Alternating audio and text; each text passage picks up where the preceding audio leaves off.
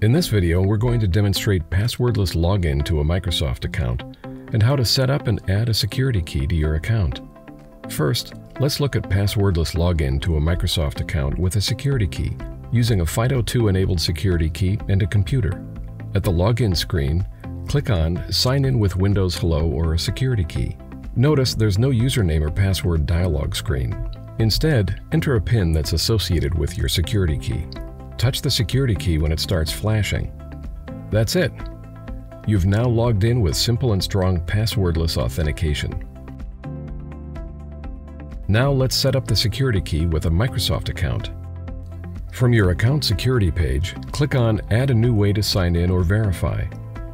Then click on Use a security key. Make sure the USB device tab is selected, then click Next.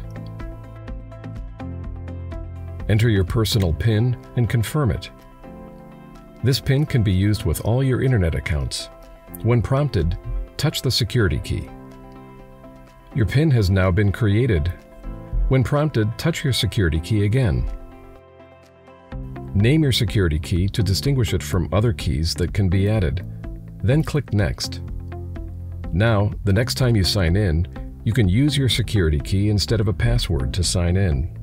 We recommend setting up multiple security keys for your account as a secure backup. Click on Add another security key.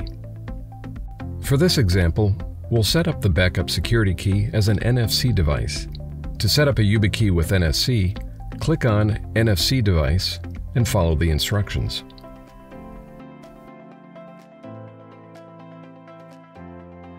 Currently, Microsoft only supports NFC communication for Windows 10 systems, typically using an external NFC reader for desktops or laptops.